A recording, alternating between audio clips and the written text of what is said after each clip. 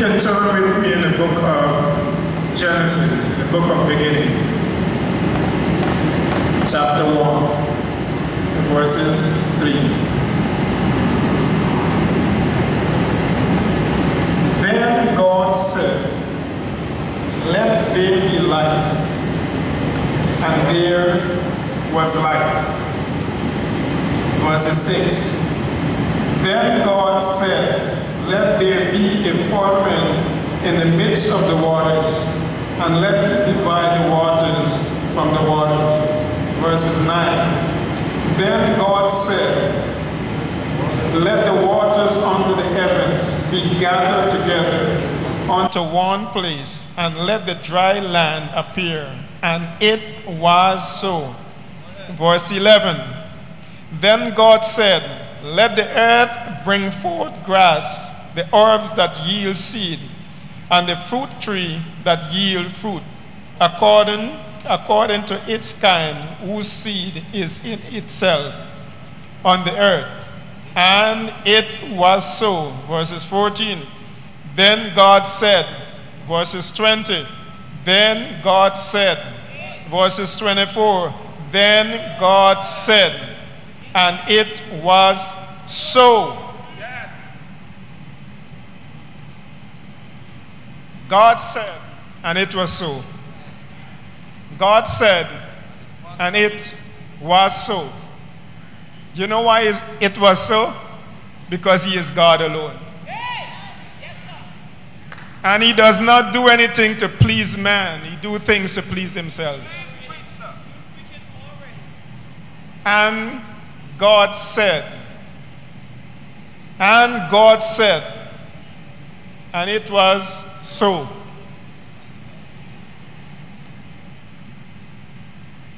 Mouth it, God mouthed it, and it was so.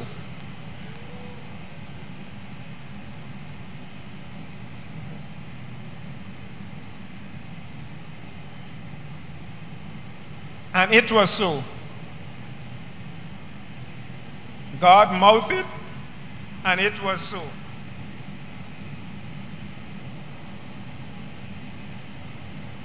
Verses 26.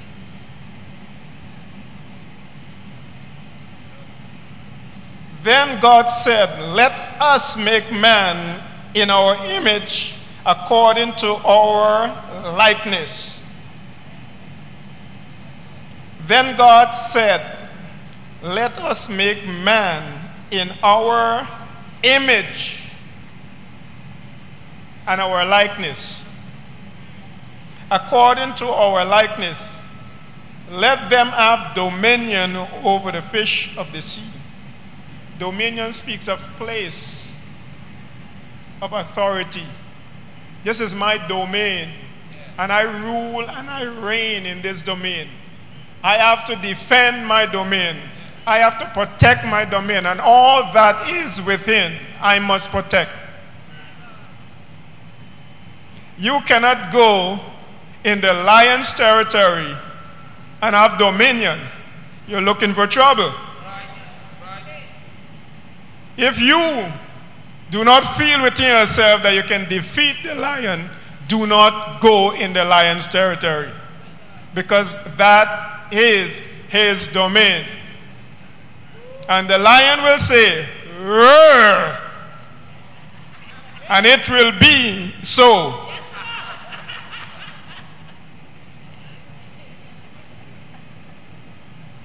Over the fish of the sea, over the birds of the air, and over the cattle, over all the earth, and over every creeping thing that creeps on the earth, that include disembodied spirits.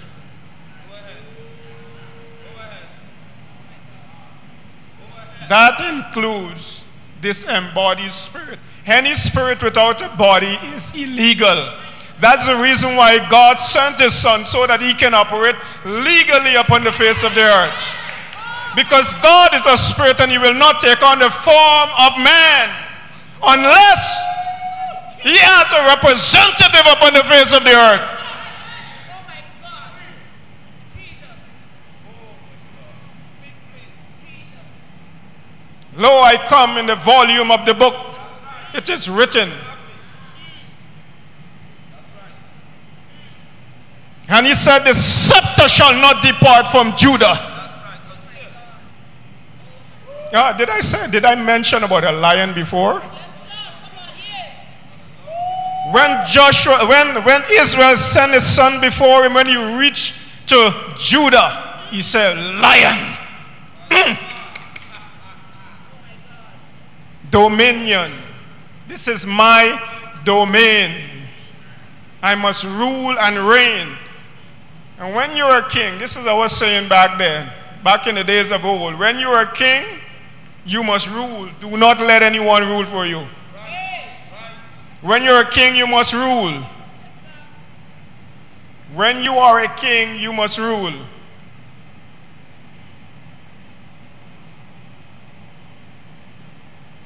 So God created man in his own image.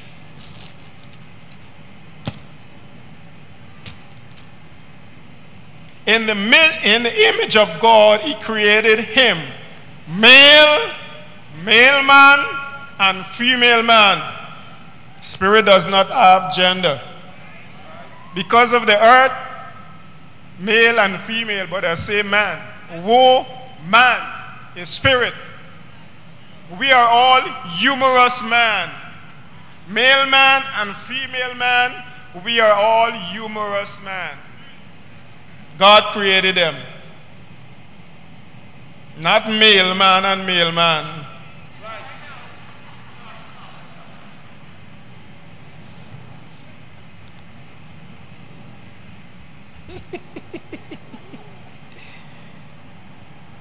Over to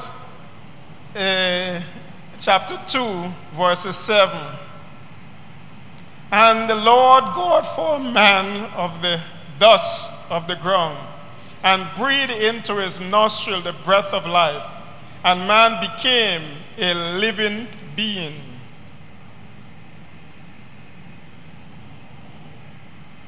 And man became a living being.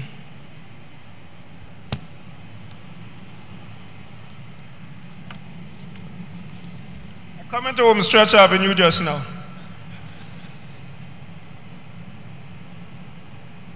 Hebrews 3:1.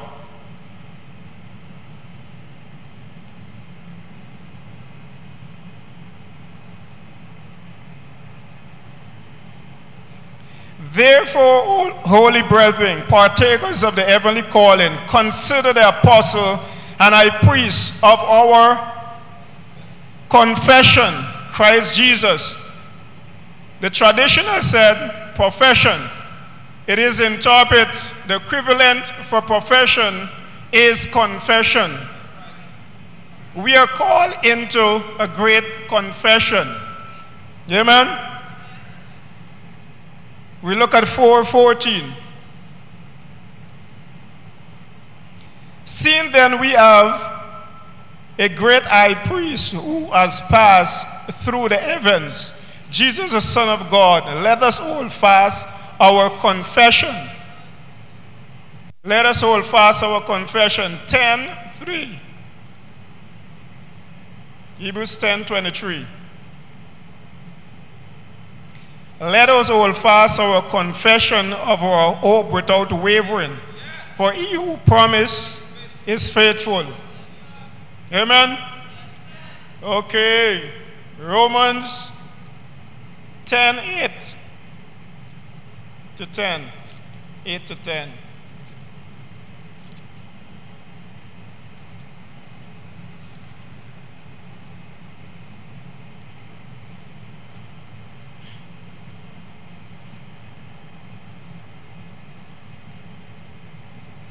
But what does it say? The word is near you, even in your mouth and in your heart. That is the word of faith which we preach. That if thou shalt confess with your mouth the Lord Jesus Christ and believe in your heart that God has raised him from the dead, you will be saved. With the heart one believes to righteousness, and with the mouth confession is made unto salvation. Salvation means preservation. Confession is made unto preservation. Amen. Mark 11:23 and 24. For assuredly I say to you, whosoever shall say to this mountain, be removed and be cast into the sea, and does not doubt in his heart, but believe that those things he says will come to pass, he shall have whatsoever he says. Therefore I say unto you, whatsoever things ye ask, when you pray, believe that you receive them, and you will have them. Luke 17:66. Luke 17:6.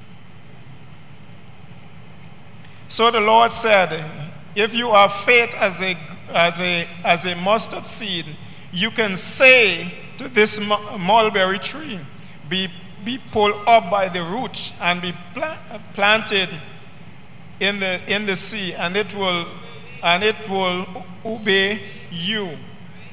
Matthew 17:20.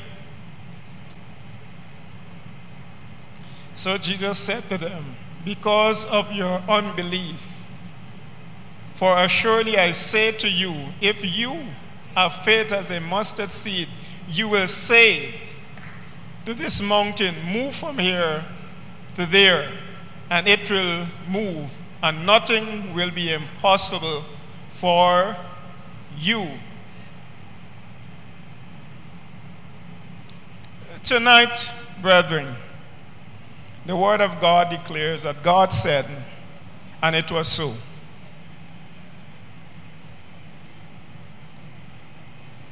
God has established a principle for you and I to live successfully. And as long as you and I follow the word of God, we will be successful.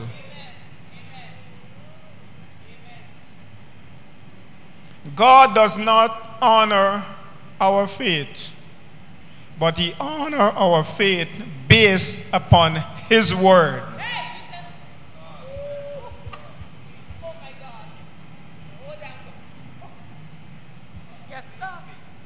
God does not honor our faith, but he honors our faith based upon his word, because the word of God is forever settled in heaven. God said, I exalted my word above my name. And in the olden days, in order for a king to go back upon his word, it was a dishonor for a king to go back upon his word. And God said, and it was so. In the beginning, God created the heavens and the earth. And he came to man. He said, let us create man in our own likeness and in our image. Tonight I submit to you, brethren, that you and I can operate on the same level of faith God operates on. Because if you get the crumbs, you get all the ingredients that is in the bread.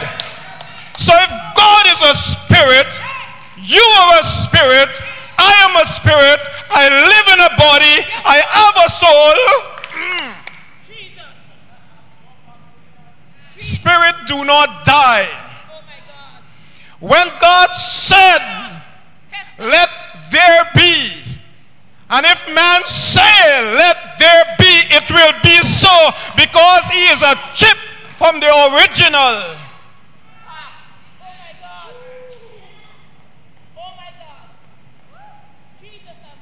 Whatsoever we say, we shall have if we doubt not. But we need to understand who we are.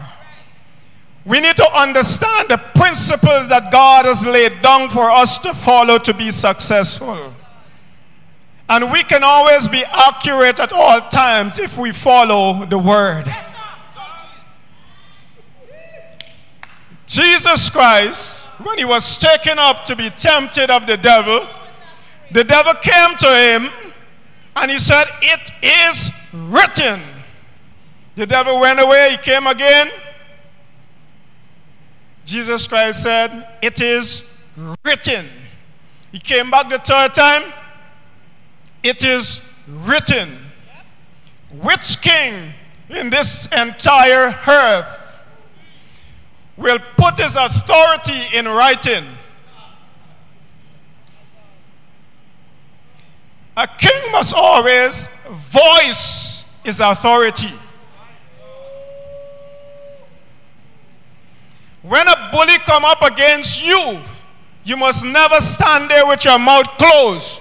From the time you open and say, come, you drive fear in the bully, and he will stop in his truck. So who got the authority? You speak the word. The Bible declares that every tongue that rises up against you in judgment, you must rise up and condemn it.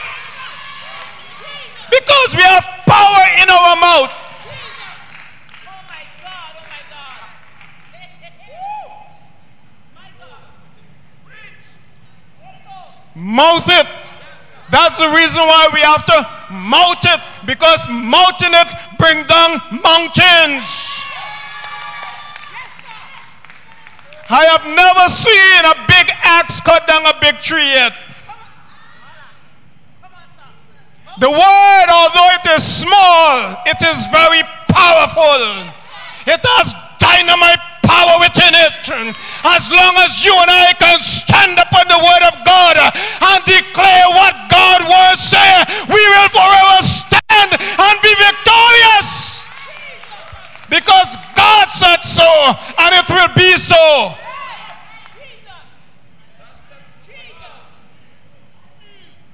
Some children are known because they look like their father. And some children are known because the way their father speaks, that's the way they speak.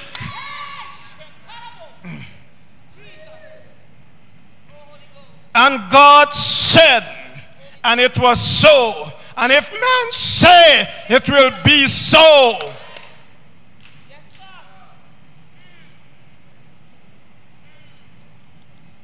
Samson had to open his mouth. He said, Father, let me avenge my enemies. He opened his mouth and he spoke the words, and it was so. Sticks and bones may break my bones, but words will never hurt. That's a lie.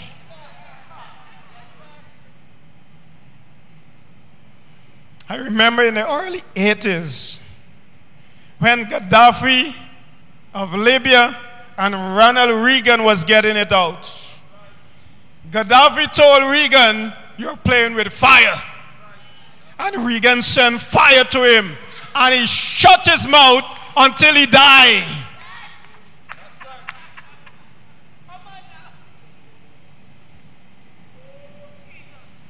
Russia was playing bad. And Reagan said, Star War. He knew exactly what Reagan was saying, and he was calmed down. I remember this guy that wanted to fight me.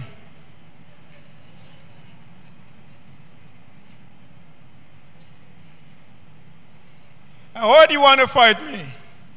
This is outside of my village. Being the person I was, I lace up, I tie up my yachting boots or whatever I had on there. My sneaker, you call it today. And I approach him. I said, I heard you want to fight me, but when you're ready, he backed down. There was another fellow. He had wanted to fight me. I didn't want to fight. But my brother above me who loved to fight, they had a party. He said, come in front of the guy. He said, fight! And he ran and he got home. He ran home to pick up his piece of weapon to come back.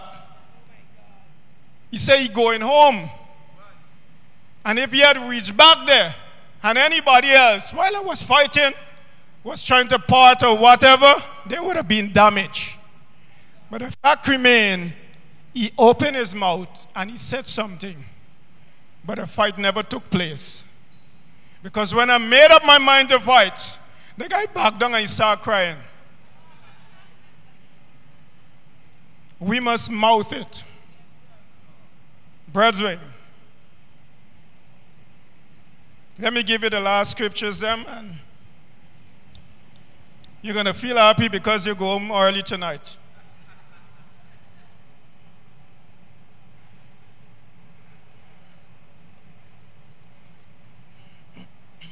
Proverbs 18.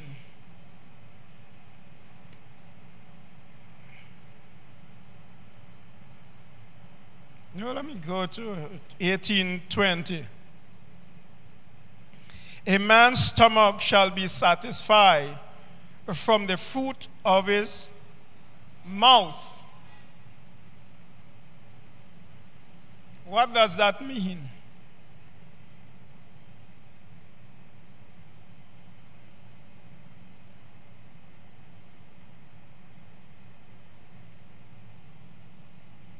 A man's stomach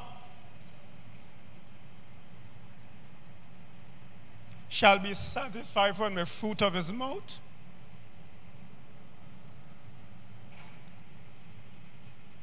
We have a fruit in our mouth. Oh yeah. And from the produce and from the produce of his lips he shall be filled.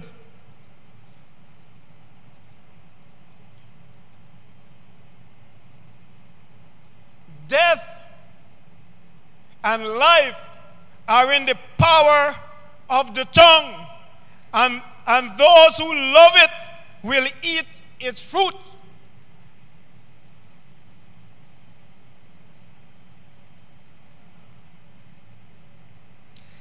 Life and death is in the power of the tongue. It's so much power we have because God said, and it was so. And because we are the image of God, we must say, and it will be so, because we have something in our mouth that gives us life or death. James said, this little member, the smallest of all, it can set this entire world on fire. But the same little world in our mouth, we can bless God and kill man.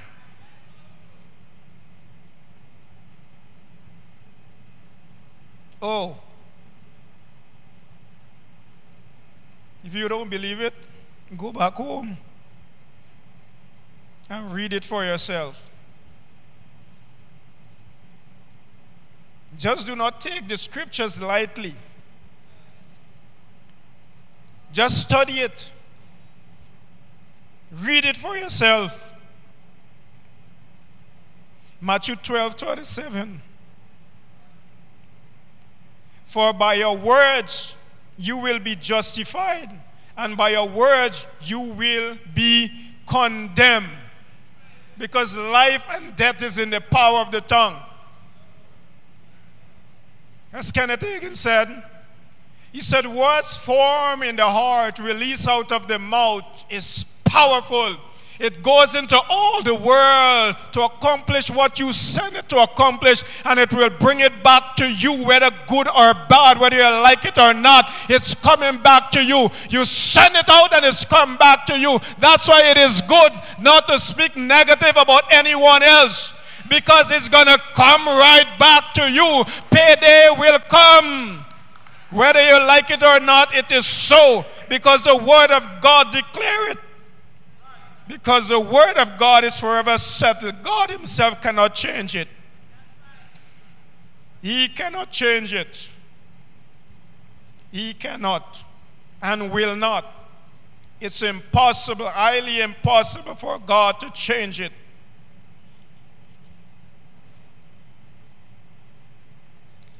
Proverbs 6:2.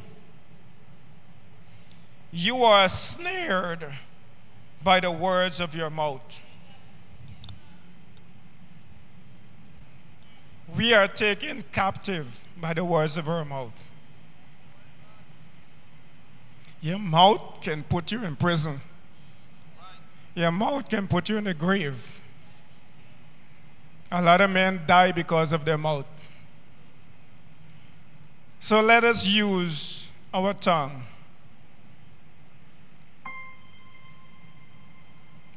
Let us mouth it. Because God has established it. I could not have understood while Creflo Dollar said to me, and I became his partner. He said, do not say anything bad against me, my family, nor the ministry. But I understood that principle later on. The Word of God in one of the books, I think in Chronicles, it did not mention anything about the bad deeds of the kings.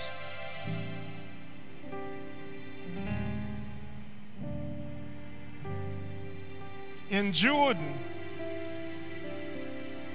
it said that when Satan was contending for the body of Christ, of Moses, he did not bring a railing accusation against the devil.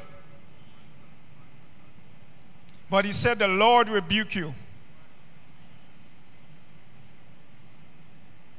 It is very important, it is of the utmost importance for us to speak good, whether we like it or not. If you don't want to say good to somebody, say nothing. Because words are powerful and they are very weighty.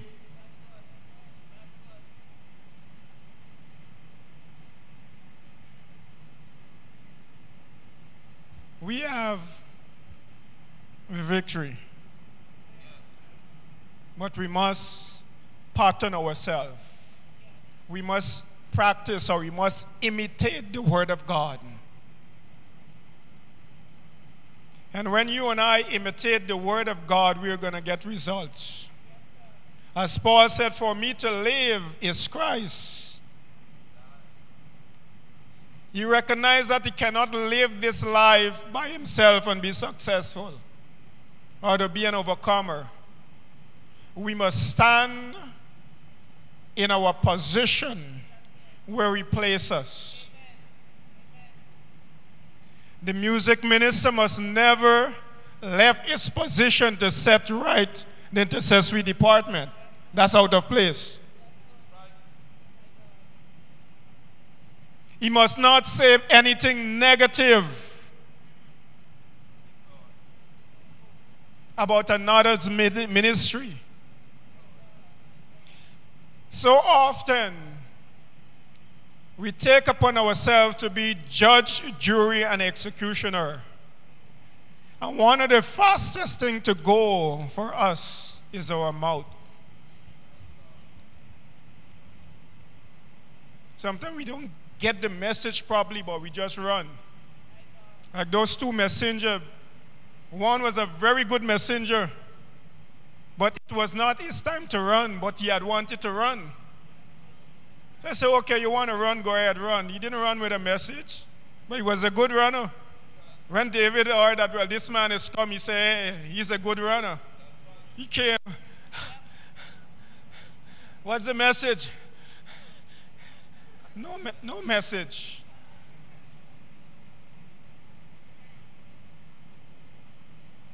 We must be careful.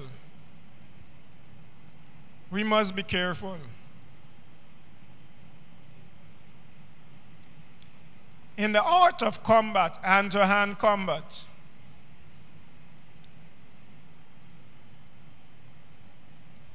it doesn't matter how skinny I am. You can be big like an Hulk, and I can beat you.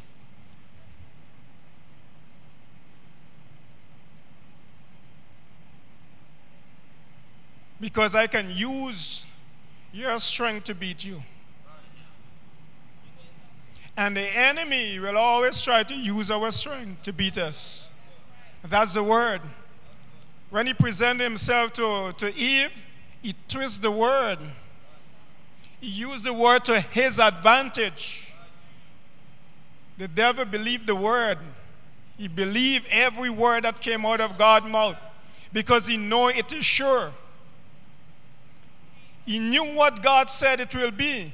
That's the reason why when God said to him in the Garden of Eden, he said, the seed of the woman shall crush, literally mean crush, not bruise, not brush, but crush. He knew exactly what came out of God's word. It was so. That's the reason why he was trying to stop the seed from coming. If one feeble Jew remain upon this face of the earth, Jesus Christ will come back. And the enemy will always seek to destroy the seed, the word of God. Because the word of God is the sword of the Spirit. And if we don't take the word of God and place it in our spirit, we cannot speak what is rightfully ours. We must speak into being. God has given us the seed of his word.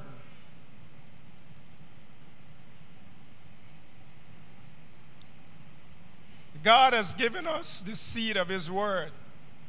And we should never attempt to use our tongue to say, I don't like this and I don't like that.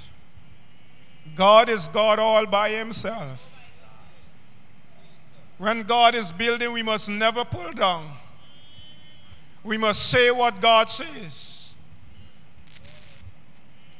And it's very important for us to say what God says. If we are all one fellas in a ship, we must sing the same songs. We must speak the same word. Oh, the late Miles Monroe said in his book, he talked about the kingdom.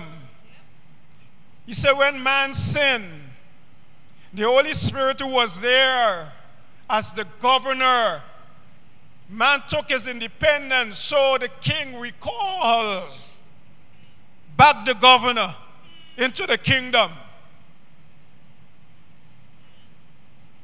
Did you get that?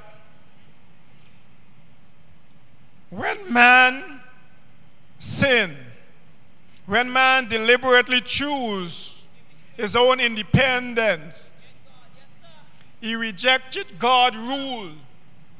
And God recalled the Holy Spirit who he sent to colonize man. So man had to be dressing with animal clothing.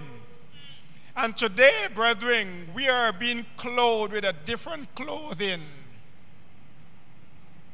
We must dress like the king. We must walk like the king. We must talk like the king.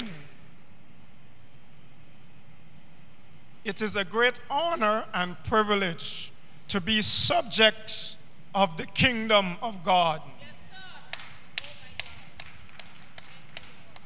His kingdom is to be established in us. And in order for the kingdom of God to be established in us, we must mouth it. We must mouth the word of God. Words are powerful. I have a nephew in prison. As a little boy growing up, he always threatened to kill somebody. And he ended up killing somebody. Not because he had wanted to kill somebody, it's because he mouthed it. So many lives has been shaped and formed because of parents' words. I don't know what this one is going to come like. Look how she walking. This one look like a lazy man. And when he turn a lazy man, you wanted to know how this boy become a lazy man, because you mouth it. We must be careful. We must be careful. Tonight, you are not guilty. You are not innocent. of the Word of God. By our mouth, we must establish the kingdom principles, because God has set it in motion, and we must carry it on.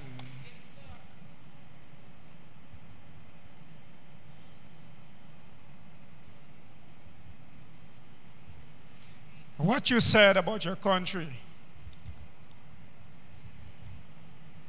Many times I get angry, and many times I said I can go and take over this country.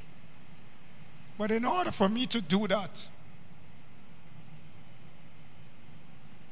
blood will have to shed.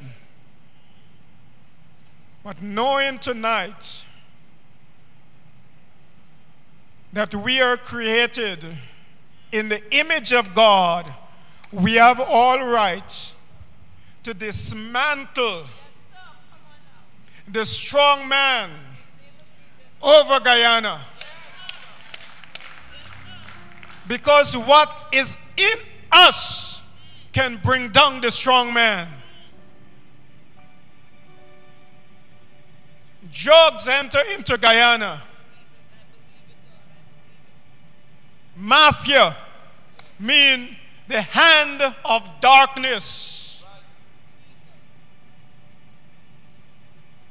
We are quite aware that the former president, according to what has been said, that he was involved or is involved or will ever be involved in drugs.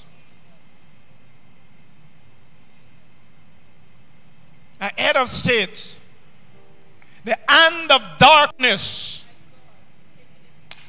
over a nation, we have the authority.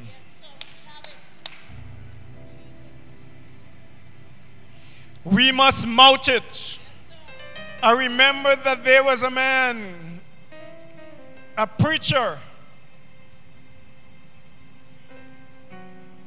Before he go out and preach, there was a little woman, an intercessor, who ran before him to take charge of that country so that they can be success, so that they can be pulling down, so that there can be a setting up of righteous principle and righteous government and righteous people in that very community. She went there and she made the sacrifices.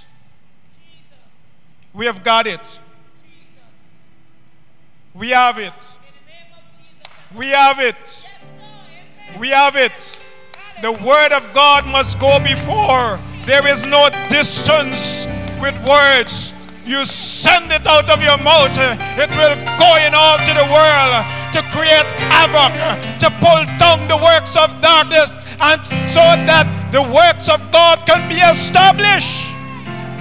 That's why the word of God said, every tongue that rises against you, you must condemn it. You must open your mouth and condemn it. You must come to punch. You must come to punch. It is very important for you to come to punch. If you don't come to punch, it will affect you.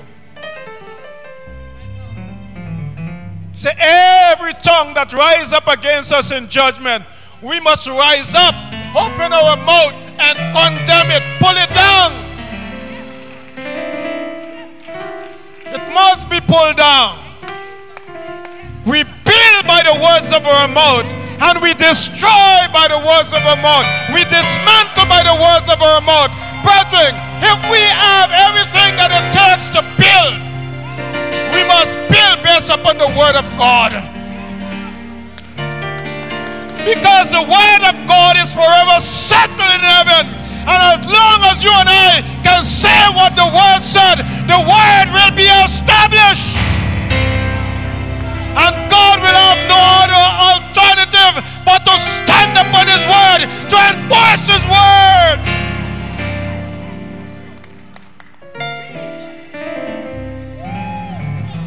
I remember I was in Antigua.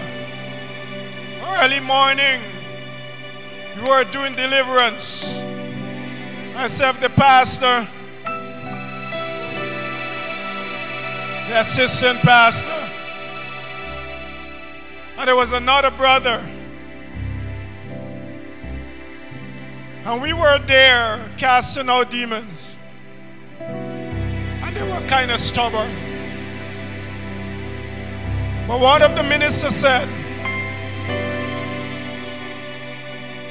Lord, we call for water angels.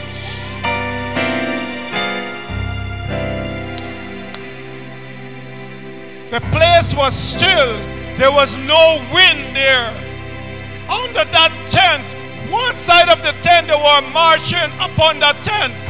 And when that was happening, we didn't have to ask the demons to go. They start to go.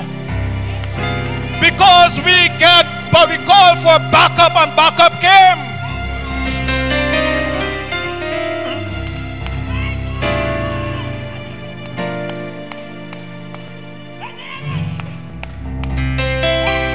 He said the angels are our ministering servants. Many of them, they are there, they're not increasing in strength. The angel of the Lord increases in strength when we give them work to do.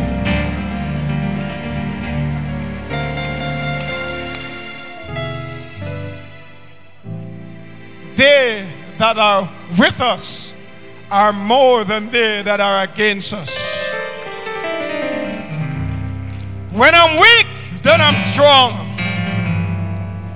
If I am wounded,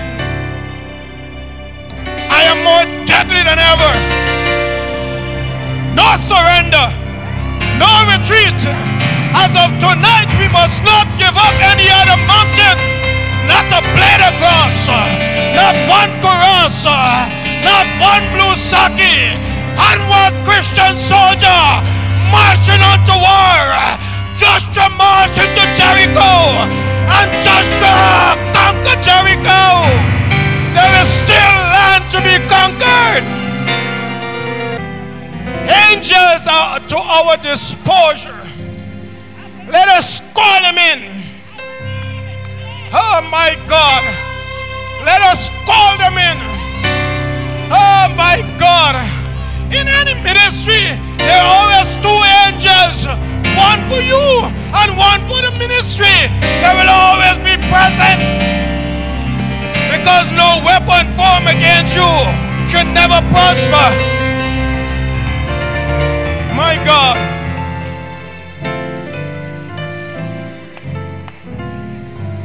Angels are ready, waiting to war for us. My God.